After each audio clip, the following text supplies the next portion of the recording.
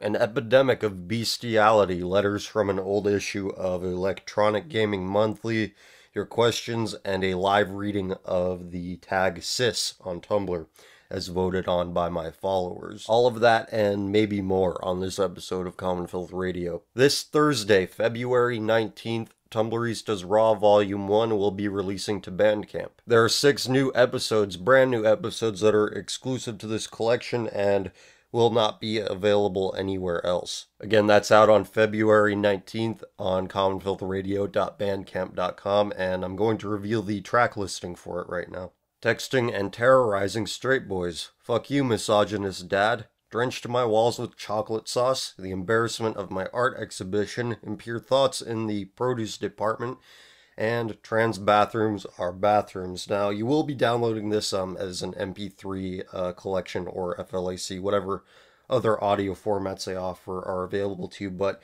with every download, each track will include a corresponding video file, so I'm excited for it. I hope you're excited for it, and it was a lot of fun to make. I have an issue here of Electronic Gaming Monthly from October 1997, which means that it's from September 1997, since magazines are a month ahead. The reason I bring up this old magazine is because there are some really interesting letters in here that could have been written today and had just as much relevance. This letter from an anonymous sender says, I've read about 9,000 letters addressing the subject of females being portrayed in a sexist manner in video games. These letters are stating how video game females are always perfect little Barbies with 100-pound bodies and long legs, and how it's so insulting that the female gender is being represented like this, as if being attractive is somehow insulting. But anyway, well, here's a new thought for your little craniums. The guys are portrayed in basically the same way. Akira, Ryu, Liu Kang, Guile, Shao Kahn, Wolf, and Sagat are all muscle-bound string beans. People complain about how Shiva is almost naked. Look at Kintaro. All he's wearing is a tiny loincloth. The bottom line is, political correctness has gone way too far. Just lighten up. If in the minds of at least one person, political correctness had gone too far in 1997, what the fuck is it now? It's like anti-racism, anti-homophobia, that's the mark of the beast. If you don't have this mark on your forehead, you can't engage in the mainstream economy. If the Gamergate people aren't giving Gawker a black eye, they're telling you that these are good things. That if you have a negative opinion about any group of people, you should be removed from the society at large. Isn't it a sign of a guilty conscience that people, when faced with somebody who has a negative opinion, they say, oh my god, you're so horrible, as if the opinion will lead to somebody killing that group of people to which the opinion applies. All racism means now is that you acknowledge the very clear differences between different groups of people. All homophobia means is that you think that basing your life around orgasm is a stupid idea. But you cannot discuss these things with people who are left of center with any degree of honesty. And sexism as it applies here, all sexism means is that you enjoy looking at attractive portrayals of the opposite sex. Certain people like to complain, well, having an attractive woman in a game teaches people that women are only worth their bodies. Well, you know what? Men are only worth their bodies. Really. Ultimately, what matters? What does nature care about? Nature only cares about reproduction. Everything else we do that is not related to reproduction is just a denial of the inevitable. The denial of inevitable biological realities, which is, you are going to die. We are going to die. All of us. I am going to die. You are going to die. Maybe not now, but eventually. And don't you think that it would be a hell of a lot wiser to leave something behind greater than, oh, I'm going to complain about cartoon characters having too big of a cup size? And no, I'm not suggesting that you go have children that you don't really want. Lord knows that's the last thing we need. But that was quite a tangent, and there is one more letter that I would like to read here. It's from a Girl Gamer, 1997 edition of a Girl Gamer. When I was reading Interface, I came across a letter that caught my interest. It was from CD Wasp and talked about the negative African American stereotypes in Twisted Metal 2. I really didn't realize it at first, but I'm glad CD pointed it out. Although the portrayals of Mike, Axel, and Bruce weren't to everyone's taste, I have to congratulate the makers of TM2 for one thing: the positive portrayals of their female characters. Far too often in racing games and cartoons, girls are driving prissy pink cars and have names like Pink Powder Puff. To me, the real sexist games are those Barbie doll games like Mackenzie and Company for the PC, or the Barbie and Crystal Pony games that were created for girls. Hopefully, we've seen the last of those monstrosities. I can find better games to play like Resident Evil, Twisted Metal 2, or Tomb Raider than those about a bunch of squeaky clean preppy girls whose main goal is to get a guy to take them to the prom. I think a lot of girls would really enjoy video games if people would stop convincing them that the only things they should like are boys, clothes, and makeup. Do people not realize that girls convince themselves that boys, clothes, and makeup are things to pursue? Girls like being presentable. They like to have boys taking them out. They like male attention. And that's a good thing. It shows that they have not had profoundly negative experiences with the opposite sex. It also shows that they aren't permanent penis envy cases, that they do not reject their nurturing impulses. Because most girls, they don't like to play games where you mutilate zombies, where you crash cars and blow shit up. That's because they have sensitivities to care and harm. You know, things that are required to raise well-adjusted children. It's sexist to make things for little girls, according to this moron. I just don't understand these people who let the things they don't like consume them to some extent. If you don't like something, who gives a shit? Like what you like, and like it because you like it. Not because I'm supposed to like it, or, it's cool to like it. I guess I don't understand it because everything has been always very visceral to me. That the politics are sort of reverse engineered for my visceral reactions to things because I think I'm supposed to. I think it makes me sound smarter, but it really doesn't. It just looks like a rationalization, which is why I don't define myself by any particular political ideology. But I guess in our current status-driving culture, or status-obsessed culture, simple preferences need to be expanded upon to mean something more than just what you like or dislike. But I suppose in the end, all these letters show is that people have been far up their own ass for a very long time, and there have been some people who realize that, as shown by the previous letter, because I remember, I think it was Kite Tales back in 2013 made a video in response to Anita Sarkeesian, where she's like, oh, why are women always showing their big boobs in video games? And why are women objectified and held to this ridiculous standard of beauty? Where she pointed out, look at these guys, they're all muscle bound, and this, it's almost as if she read this letter it's almost as if she used this letter as a script for that video. And now I'm reminded, why is being a damsel in distress somehow oppressive? Shouldn't it be considered a positive that if you get into a bad situation, there is somebody in your life that loves you so much that they will risk life and limb, that they have a sense of duty and honor to save your ass? Oh no, somebody has a sense of moral obligation that they're ready to fulfill. Being cared for is so horrible. You know what's better? Making menstrual art. Yeah, that's what's out there. That's the big ticket. That's what's going to give me happiness, rather than being loved. But let's talk about something that Miss Sarkeesian will never talk about, which is bestiality, because this completely destroys the narrative that women are somehow perfect angels, yet they're completely badass and can do anything men can do, yet they are oppressed by those men. I talked about this extensively last week, covering a couple of different stories, but it just keeps happening. Which leads me to believe that there is a sick epidemic going on that nobody is talking about. And it's not as if I'm going out of my way to find stories with this specific angle. I don't find things, they find me. This is from nydailynews.com, February 13, 2015. Louisiana stripper Angeline Lotus, indicted for sexual assault of a minor, also had sex with a dog on camera. Angeline Lotus, 26, was arrested in October for allegedly giving oral sex to a 3-year-old boy and recording it. She was indicted Thursday and faces life in prison if convicted. Her attorney said she's going to plead not guilty by reason of insanity. Do you find it as odd as I do, the fact that the more a society fixates on mental health, the more that society descends into madness?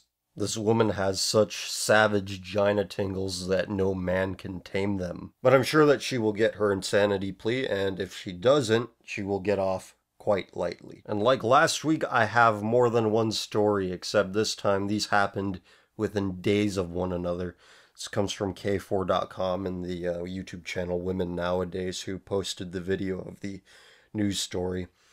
Del City, Oklahoma. A Del City woman is in jail after being accused of sexually abusing children and animals.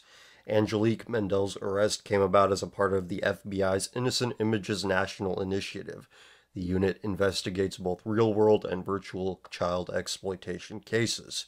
An officer in Washington, D.C. had taken over a group of web identities belonging to a known child pornography distributor. He was led right to Mendel. According to court documents, an agent working undercover chatted online with Mendel, and she said she informed him she sexually abuses a 3-year-old and a 10-year-old. She even sent the undercover officer videos to prove her story. Court documents allege that Mendel had profiles on websites for people interested in bestiality. The description of one of the websites she frequented said it was designed to match individuals who share an interest in cross-species sexual activity with non-human animals. Neighbors we spoke with were shocked and horrified by the allegations. Mendel is charged with bestiality, child pornography, indecent or lewd acts with a child under 16, and authorized use of a computer. This is why I don't believe that all sin is created equal, because despair is a sin.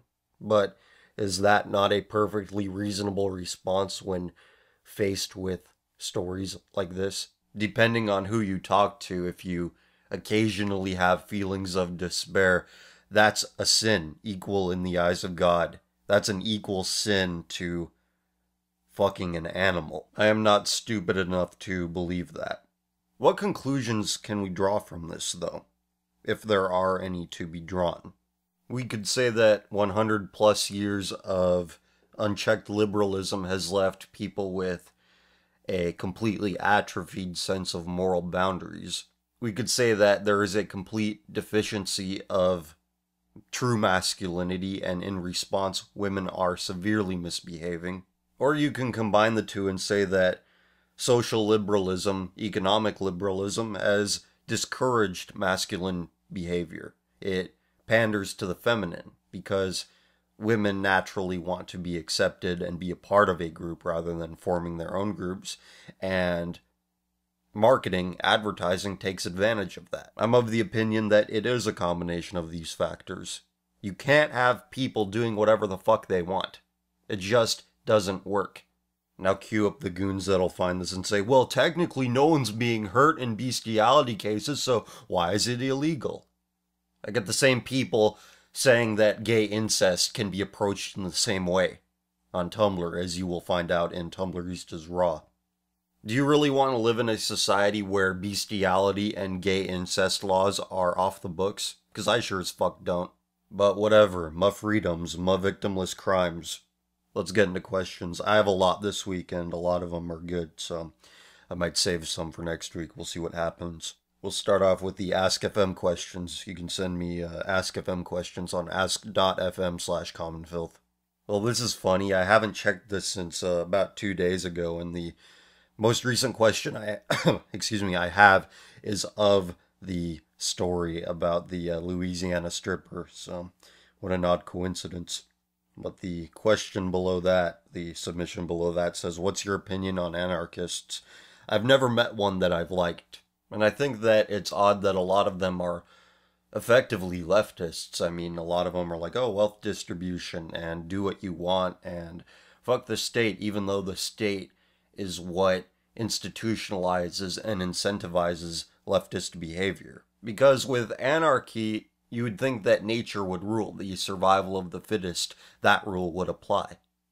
There are no sex education teachers in the wild. There are no teachers in the wild teaching their young how to insert a dildo correctly. Do these dumbasses not realize that government employment is wealth distribution? Beyond my personal dislike for them, when you apply their worldview to what the end result of what a stateless society would be, it makes absolutely no sense. There is no such thing as equality in nature.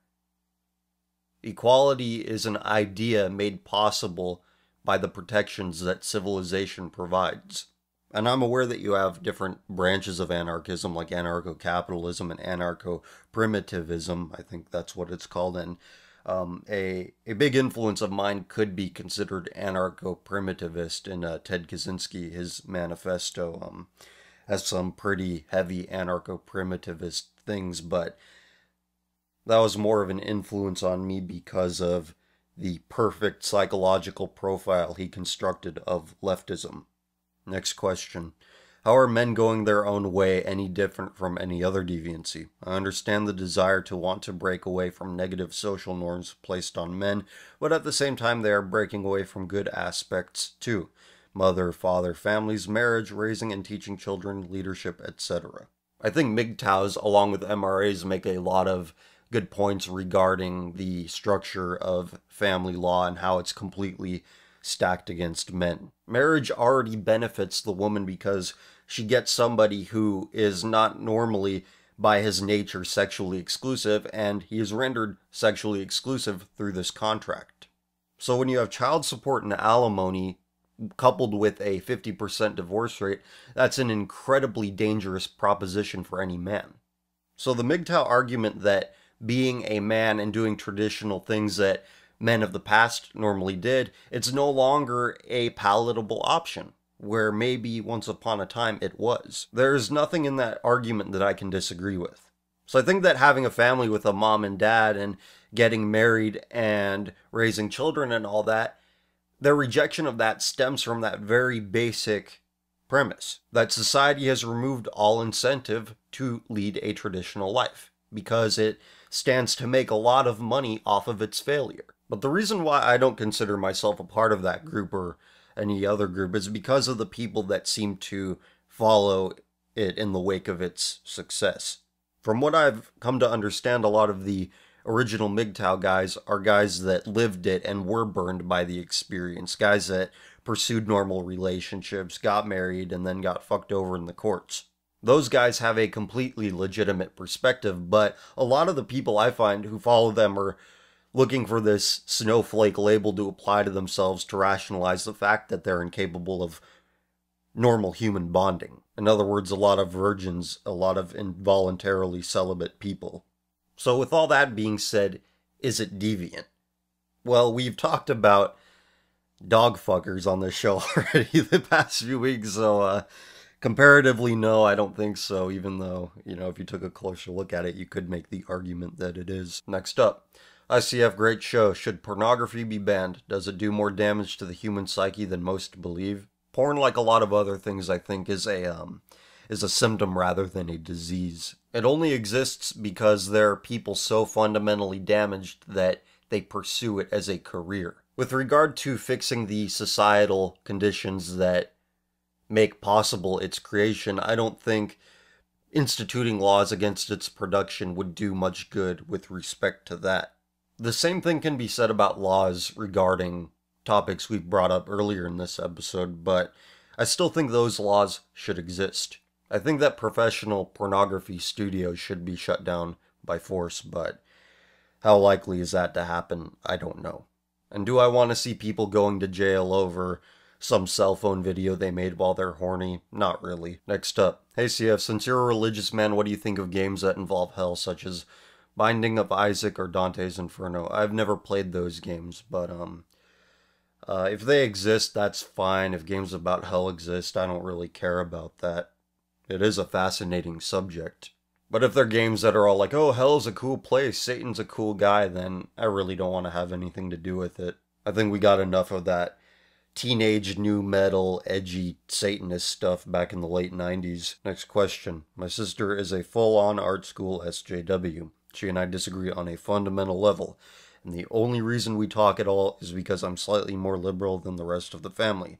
Any tips for dealing with her? I'd rather not abandon her. She's family, and I still believe family is important. I understand that it's incredibly difficult to deal with siblings and other family members that believe some incredibly stupid shit. As hard as that may be, you are right in not abandoning her. Because when it comes down to it, friends come and go, but with family, you're united by blood. You will always have that commonality, whether you like each other or not.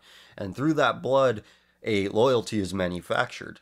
And through that loyalty, you have a safety net. In case something goes wrong in your life, you have somebody to turn to help you back up. A lot of people say that it's a lot easier to be nice to somebody than it is to be unpleasant, nasty, mean to them.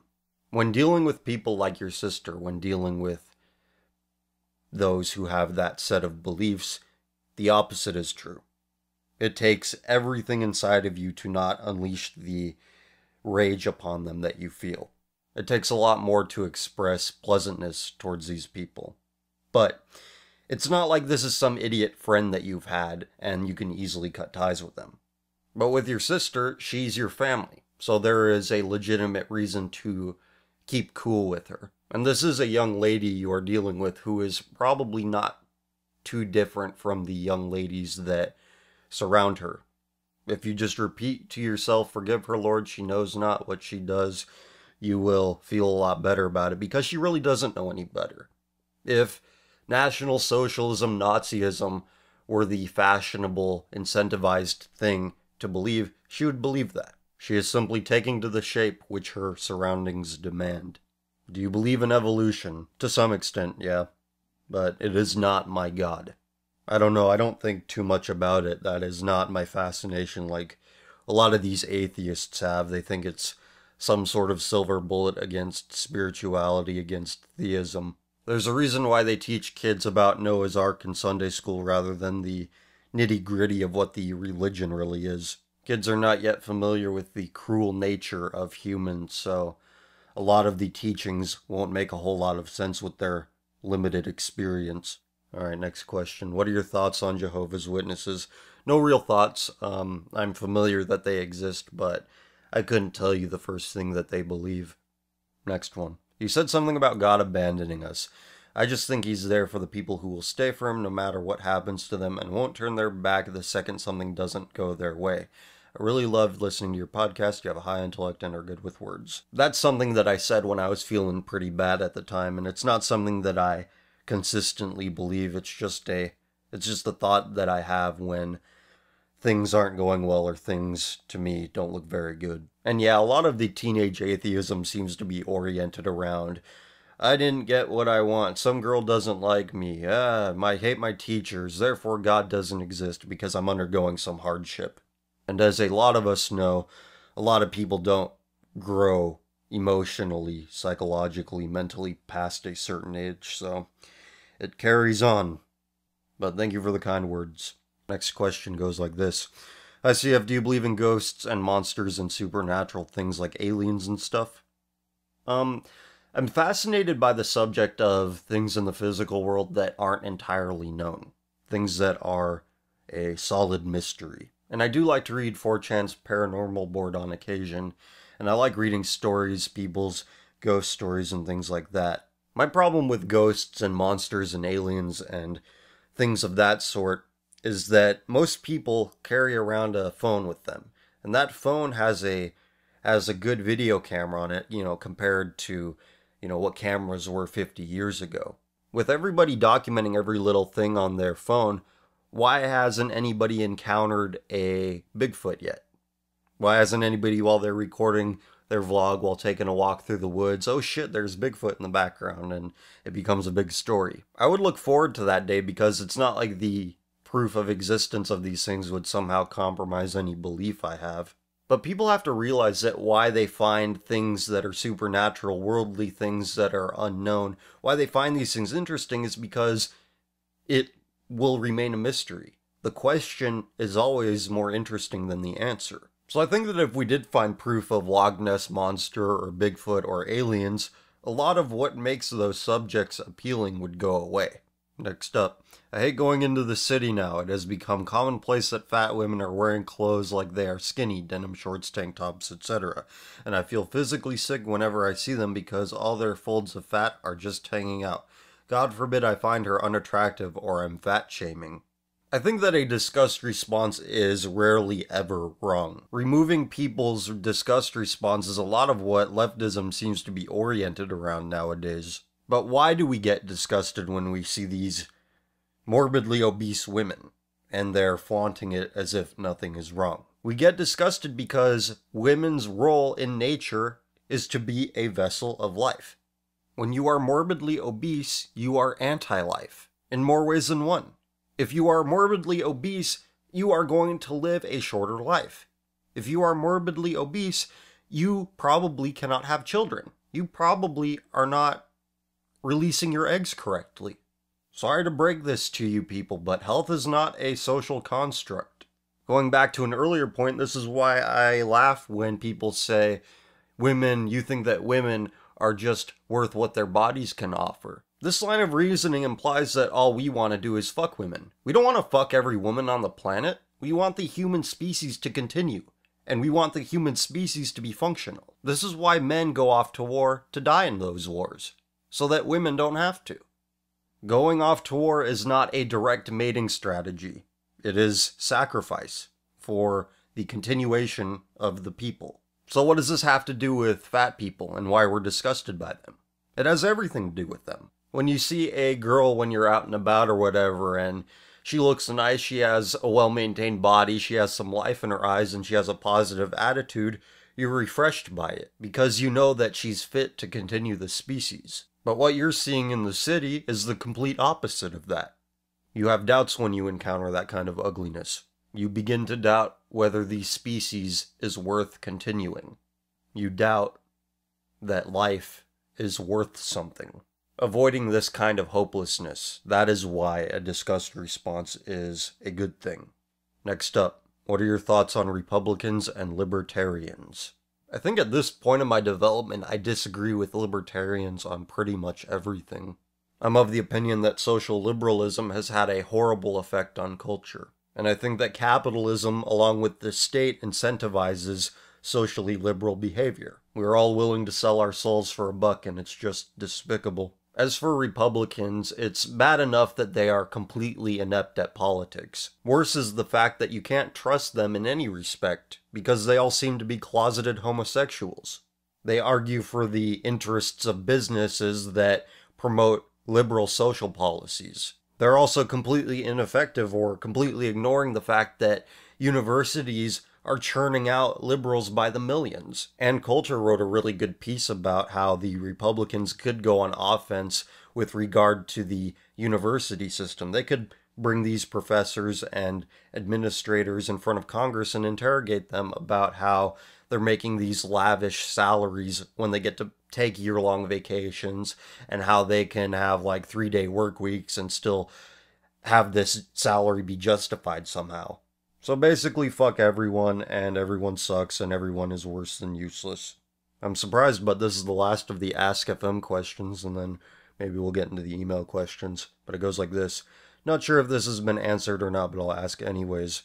What is the future of our education system, or specifically my state of California's? Will the indoctrination only grow worse, or will there ever be a turning point? Will we ever see the apprenticeship system of old again?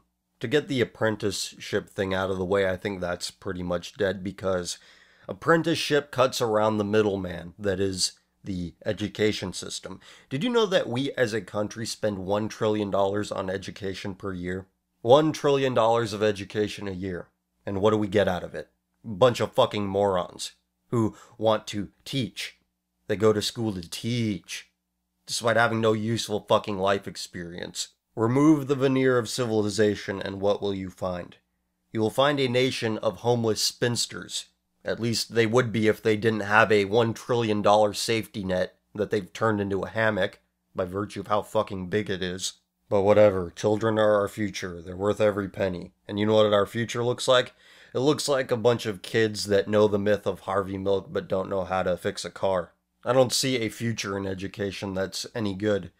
It's going to look a lot like how it does now, but with twice the money. $2 trillion. $2 trillion. 2 times the students. 2 times better students. Hey, we're functionally illiterate, but look, we got iPads in the classroom. Isn't that great?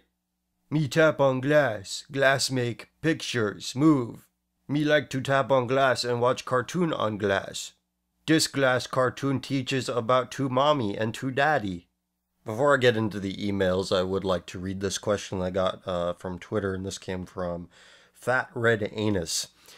You've mentioned you are a Christian. How would you define church and state? What place would you say religion has in government? The church and state argument annoys me because the atheist side seems to be fixated upon having religious symbols taken down that were previously in public places, not realizing that, having a cross up near a school or the 10 Commandments in front of a courthouse is not establishing a religion. But that's just a personal annoyance that I have that doesn't mean too much. On a broader level, I'm not opposed to church and state having some involvement with one another, because you look at Europe back when their monarchies were pretty unapologetically religious. And I would say that those nations were a hell of a lot better off than they are now.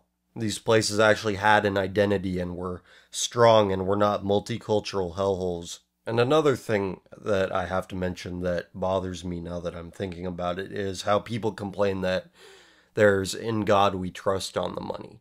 It doesn't say "in Christ we trust," but I think I've already talked about that. But getting back to the original point, I'm not saying that secular civilizations can't be functional. The Chinese have been around for quite some time. The Japanese have been around for quite some time. But when it comes to white European civilization, religious monarchies, when whites live under those, they seem to be a lot better off. And I will leave it at that. So we're finally to the email questions, and after that, we'll do a live reading of the sys tag on Tumblr. I will answer Han's question and Shane's question, and then get to mine and Stacy's questions next week. So this is from Han. Hope everything is going well for you. Really enjoyed your live reading of a Tumblr tag. Might want to check out the Tweaker Nation tag for a couple of laughs. Oh, Christ. But here is the question. Do you think women who are prostitutes have unplanned pregnancies, or ones who have made numerous sexual partners deserve sympathy? Should they be treated as if they did nothing wrong? Can they redeem themselves in your eyes? Women who are prostitutes or have been prostitutes, no. Women who have unplanned pregnancies, yes. Women who've had numerous sexual partners, it depends. With prostitutes, they probably had some sad, horrible, heartbreaking things happen to them in their lives that led them to being a prostitute, but I just don't see a way that they can be cleansed and rehabilitate themselves into a normal life. With women who have unplanned pregnancies, it's a yes for me. I know I said it, but it also depends. If she has an unplanned pregnancy with either her husband or the man she intends to spend the rest of her life with, then you know what, that's fine as long as she doesn't abort it. I think abortion as a method of birth control is just disgusting.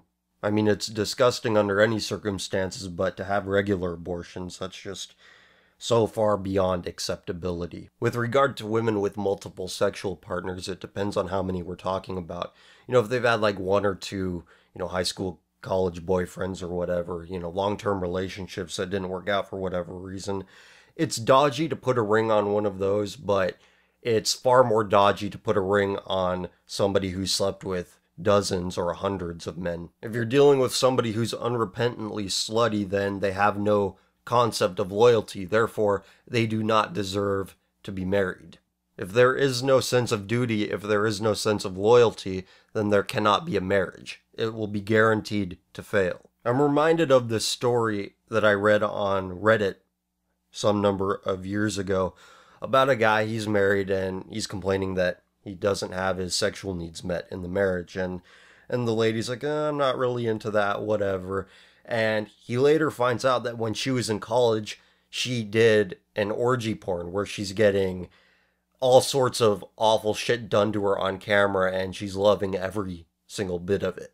And the guy, like the beta he is, he said, if she were upfront about this, I wouldn't have cared. I wouldn't have cared about her past. But she lied and said, oh, I don't like doing sexual stuff, really. And then he finds pornography of her. And that's what you're dealing with when it comes to women who have slept with an embarrassing number of guys.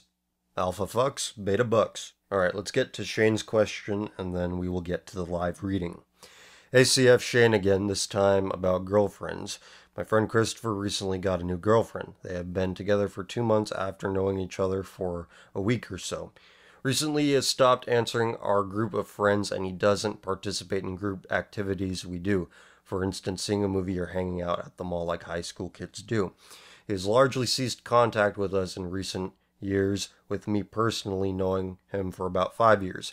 Our inner circle has been discussing this, and I thought I would ask you, why would somebody put a girl they barely know over friends they have known for years? I have no problem with my friend trying to get some pussy. In fact, we all congratulated him when he told us about his new relationship. But we know that it negatively affects us. We don't want to lose our good friend over something small like this. Are we being upset for no reason, or are our concerns legitimate? This is why people reiterate bros before hoes, because pussy is some powerful shit. It'll make you do some weird shit, including putting your homies on ice. He's completely entranced by this newfangled thing that he gets to try out all the time. And his girlfriend is probably like, oh, those guys are immature. You're a mature guy now. You have me. I'm all you need. It's hard to break the spell, but she'll break his heart eventually. High school relationships never last. When that inevitability eventually hits, be there for him. Don't hold his mistake against him, because once that does happen, he probably will realize his mistake and beat himself up quite a bit over it. So don't pile on. Give him some patience, be good to each other, and everything should work out. Alright, the moment you've all been waiting for, the live reading of the cis tag on Tumblr. And I'm going to do another poll again this week that you can vote on. I'm going to replace cis with another tag that you can vote on. So if you voted for one of the losers, it will eventually win. So I might do 2 in one episode one of these weeks. But check the links below for the poll and vote on it, and whatever wins I will read. So here we go. You literally shouldn't hate cis people for being cis, just like cis shouldn't hate you for identifying as non-binary, trans, etc. If you do, you're worse than your oppressors. What? You exist, therefore nobody should say anything bad about you. Simply being a lump is, exempts you from criticism. Some boring Facebook screenshots. Awesome new and accurate word for cis people. Cisgusting. Yeah, you're very, that's from transgender. Oh yeah, you're such a gem. You're the pearl of social justice. Something about algorithms. God, these people are nuts. Like, the term battle of the sexes blowing around the human consciousness for God knows how long is super cis, sexist, and gender essentialist. And it totally embodies the ridiculous assumption born from unempathetic cis people that there are two sexes, not genders, man and woman, and that they inherently contain opposing characteristics. Never the twain shall meet. Never, what? And this is used to justify all the women are nags, men are sympathetic boors jokes in the world. Cis people are horrifying. Well, I don't think that they have opposing characteristics, but they definitely are characteristics that really only come into conflict when there is a conflict. When you're getting along with your wife or you're getting along with your husband, the differences never become weaponized. People don't realize that men and women, by and large, have a certain set of values. Women valuing care and harm, like we mentioned earlier, and men valuing loyalty and duty, and so on. This is what you get when you base your life on consumption. This is from the same person. The scene is the year 2100X. Tensions based on gender roles have built to a head in society. Cis men and cis women have divided more and more along the lines of distinction between the genders. Gender war ideology took root in their fertile minds, driving them to their most immoral base urges. Oh my god. It all came to a head when cis men and cis women turned on each other in the battle of the sexes that raged across the world, claiming many cis lives while pretty much everyone else stayed home and had a nice warm cup to drink while watching TV. Fast forward to 2200. Due to the use of energy and biological weapons during the fateful battle, every cis person of the previous generation was eliminated. All that remained were those who did not hew to the pointless gender binary. Oh my god. Sci-fi has never been stupider. And it goes on. All that remained were those... Okay, I already read that, sorry. Uniting to rebuild their lives, it was as though the segregation and the stereotyping of children at their most vulnerable and impressionable had vanished overnight. Yeah, we teach kids to do what their bodies are supposed to do. And that's preying on their vulnerabilities and impressionability. I think that's doing the opposite. I think that's making them so they aren't vulnerable and impressionable later down the line. But anyway, under the guidance of the trans who had witnessed the war, the new generation of non-cis children grew up to create a world with newfound cooperation and unity, where binary gender and the roles that came with it were but the faint memories of a dark past, a shadow blown away by the light of the rising sun. It was a new dawn. The concept of cisgender had vanished, and nothing of value was lost. I don't know if anything's gonna top that, but we will read on. Anonymous asked, which means that they sent it to themselves, "You are pansexual. You are a part of the queer community, so why are you standing up for those cis homophobic white boys? Also, if I were you, I would date someone who is not white, straight, and cis. You're a bad representation for Tumblr, so I'm going to date a trans person of color who's not straight." Well, the fact that they're trans means that they're not straight, right? So isn't that a bit redundant?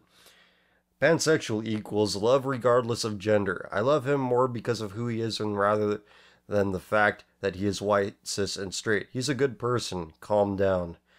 Oh my god. And then she says some other boring shit. And then, get this.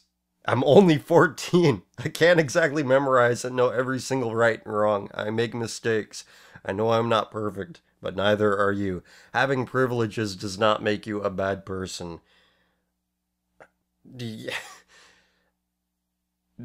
When do these people realize that they have the same worldview as people who are barely out of middle school?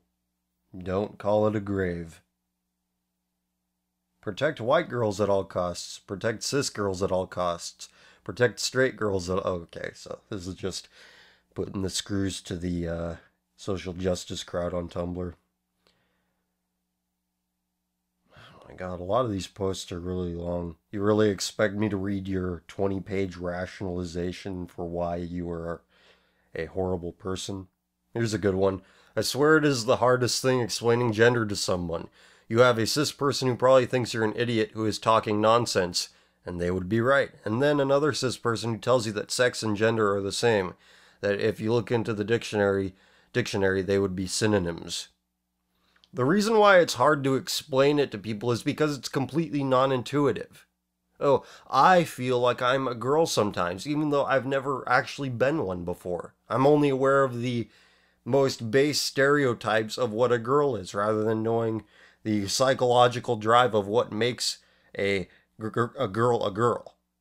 This is why people have relationships with the opposite sex, to have a complete understanding of the human experience. You think that undergoing surgery and injecting hormones makes you understand human nature? You think that that's what brings you closer to it? If you're trans, that's fucking awesome. Good for you. Don't be an ass to the cis. If you're cis, that's fucking great. Don't be an ass to the trans. Oh my god. Why is everything great? Why does everything have to be great? This is what you get when you teach kids that people are not horrible creatures until proven otherwise. How do you feel about cis black males? That's a good question. I say they're not as bad as white cis males because they've never experienced white privilege, and that kind of balances out with them being cis. Why don't you go visit the projects on Martin Luther King Jr. Boulevard and see what they think about cis people. Go tell them about their cis privilege. Someone is trying to explain to me that cis people are murdered for being cis all the time. Then they point to people being murdered for being male or female as proof. What? That never happened. I know that's a cliche thing to say now, but you can just tell. These arguments that people apparently present to them, implying that they talk to people at all, they read exactly the same as their arguments. Their own arguments. They have such little human contact that they assume that the conversations they have in their own head are how people actually converse with one another. It just never ends. This tag is full of endless madness. One more. I'm very offended. You can't be an ally unless you prove yourself. I'm sorry I'm supposed to be initiated? Flogged? Is this a sorority? No. Seriously, the whole cis are terrible people thing is a generalization. I really don't appreciate it. Maybe you should stop associating with these people. Maybe these people are damaged on a fundamental level and you shouldn't be an ally. But I get it. You need to be a good goy for the good grades. Alright, I can't take it anymore. I spent the last 10 days looking for this shit, writing episodes of Tumblristas, and I need a little bit of a break, but Thursday is the big day. Tumblristas episode 7 is coming out on the same day as Tumblristas Raw Volume 1 is releasing to Bandcamp. And again, that's going to drop at midnight on February 19th, so keep your eyes peeled for that. It'll be up the same time I upload Tumblristas episode 7. So with all that being said, I'm a couple of seconds from being done here. I hope you enjoyed this episode. I enjoyed doing it. So see you guys soon. Take care.